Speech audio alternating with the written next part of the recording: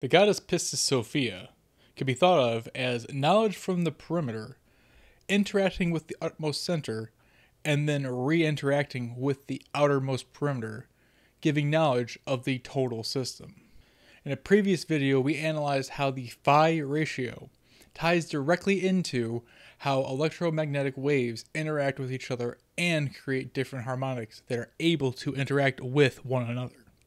This feature of the phi ratio seems to be universal in that when you have a ratio of 0.618, you're able to always continuously divide and get a self-similar piece to the original piece. And this relates to the Gnostic goddess Sophia, because if you look at the word or name, Sophia, you see that the letters phi have the root of this name. And with that, if we look at her full name, Pistis Sophia, I propose that what this is really representing is the shape of a torsion field. Because if you take the first part of her name, Pistis, and take the first two letters, pi, you get pi. And pi could be seen as the circumference of the circle, or the outer perimeter. Or, in torsion physics, this would be the outer layer of the double layer that creates an individuated unit within the greater structure that we call the universe. With that said, the reason I say that Pistis Sophia is a representation of total knowledge from the center at the periphery and then back into the center is because of the way that a torsion field interacts with its environment.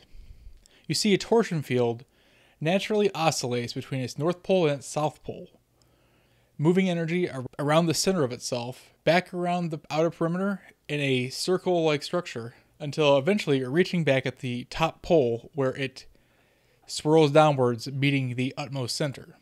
And at that utmost center, this is where the magic happens.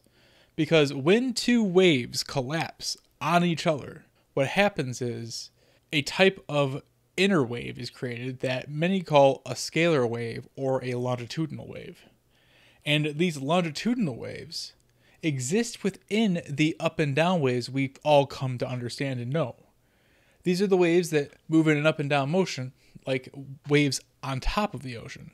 However, there's another aspect to all waves, and that's the longitudinal or scalar aspect.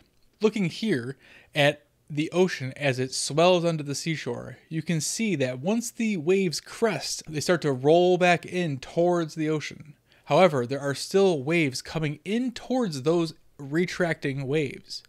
And what you see is that the incoming waves end up picking up these retracting waves and sort of riding with them, adding to the structure without actually interfering with it. It turns out this is exactly how electromagnetic waves work, especially within the fourth state of matter, plasma.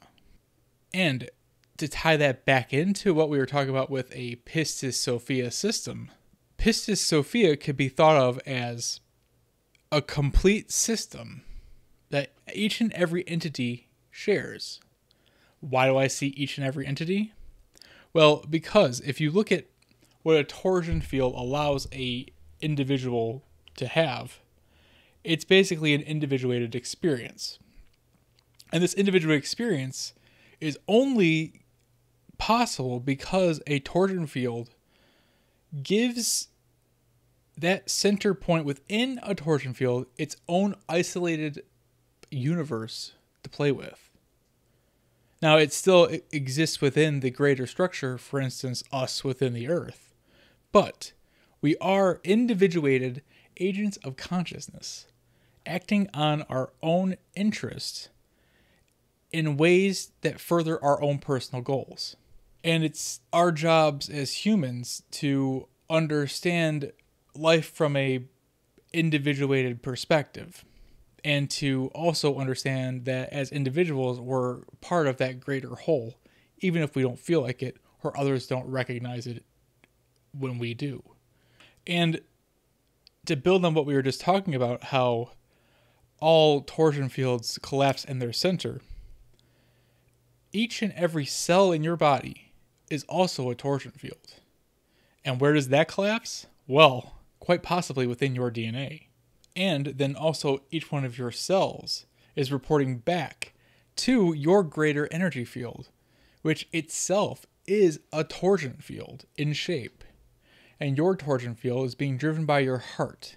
And your heart is circulating all of your blood through your body, which is, by no mistake, called plasma.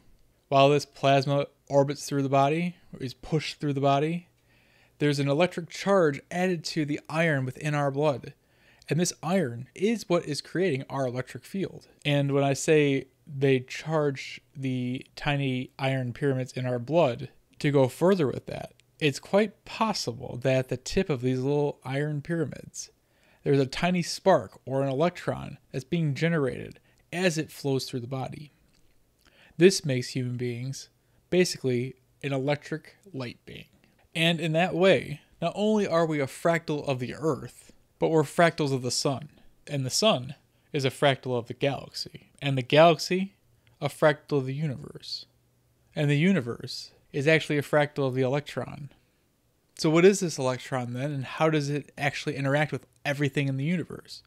Well, the idea is that arising from what Maxwell Planck has deemed the Planck length is a sort of bubbling energy that many call the 0-point energy field or the ether.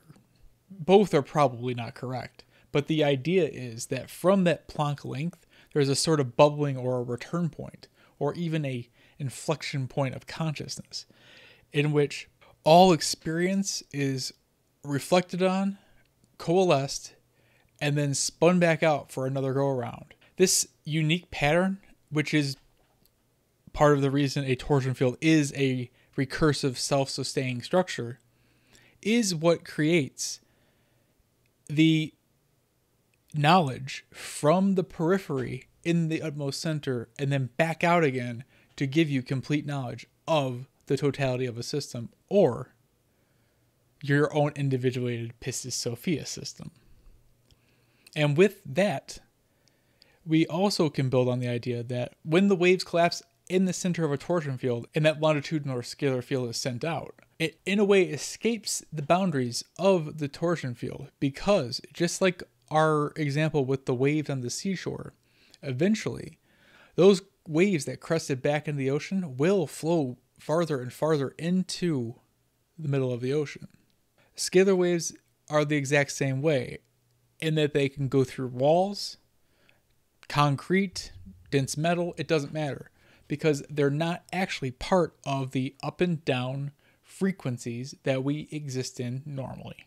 So, looking at this picture of a flower of life, if we understand a flower of life as being a multi-dimensional and multifaceted picture, we can both look at each collection of a seed of life as its own individual torsion field, or we can actually look at each little circle with the dot in the center as a torsion field in the nest of other torsion fields in our reality. But what happens if, let's say, it collapses in the center of this one, is that there's a ripple effect that looks just like gravity waves, or what we call gravity waves, that reaches its neighbor, its neighbor's neighbor, its neighbor's neighbor, and so on until the absolute edge of the universe. And even then, it still expands. This is what's driving the expansion of the universe, and also what is giving data to the absolute edge of the universe, or the pistis, from the absolute center of everything, Sophia. And when an entity becomes aware of this, I believe that this is when they become the Christed Pistis Sophia. And this simply means awareness from within, from without, that you are the absolute center point of your reality. This is probably some pretty heavy stuff, but you've always known this. In a later video, I'm going to start exploring what I've been able to do with this knowledge and how you can use this knowledge for yourself to start to better your life in ways you probably can't even imagine. Because literally, the only way this universe works is you get back what you put out. So while you could be in the worst situation of your life, as long as you start now to correct whatever put you in that terrible situation, you begin pulling to you the future you're desiring by taking the actions and steps and are aligning with it in an emotional way that it literally pulls it to you like a tractor beam. And this is actually how manifestation works, because there's no other way the universe can work. Because in a fractal universe, the only thing that exists is the original fractal. And who knows where or what that even is at this point, other than a torsion field. Because actually, the ultimate creator probably is that bubbling that we talked about that happens at the Planck length. And that bubbling is probably the return route for the electric charge to move in and out of our reality or imaginary space and become what we have dubbed the electron or the photon, depending on its interaction. And in this way, it is really all one thing. And really, all is one. Thank you for watching. My name is Adam David. And if you've enjoyed this content, please consider hitting that like button and subscribing to the channel. Because every little bit helps, and I really want to reach as many people as I can with this message. Because I truly believe if as many people understand this as possible, we could bring in a new earth like that. Thank you. Bye.